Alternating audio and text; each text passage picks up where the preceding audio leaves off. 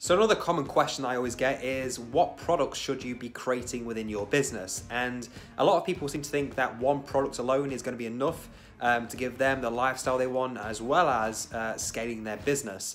However, I believe that you should be actually focusing on developing an integrated product suite.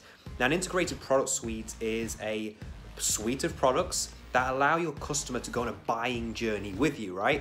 And it consists of 4 products that you need to start thinking about, and within each of those products have certain ways of delivering value to your customer.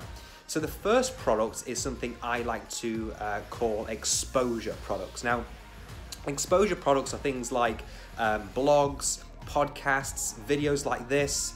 It could be Facebook groups, it could be LinkedIn articles, things that are genuinely going to create exposure for your business, which ultimately hooks your target customer in consuming your content, right? So it generates maximum exposure through your output in creating content.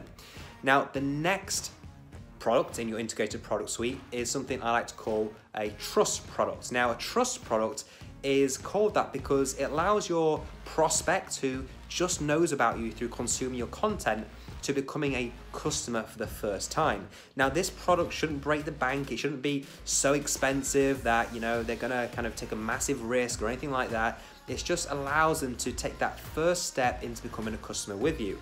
And this product's not gonna solve their problems, right? It's gonna be something that kind of solves some of their problems, but not actually their core essence of the problem. So once you've developed a trust builder product, which could be an event, it could be a discovery call or a strategy session as an example, you then want to move on to your core product. And this is something I like to call a revenue builder. This is something that's going to be premiumly priced, and it's going to solve your customers' problems in a remarkable way. Now, as a general rule of thumb, I like to say to my clients that this should be a minimum of £1,000 because you can scale your business as well as deliver maximum value to your customer. Once you have your core product established and that's selling great, you then want to start thinking of the last product in your integrated product suite, which is something I like to call a profit maximizer. Now, it's called a profit maximizer because you are getting your current customers to buy into your profit maximizer products.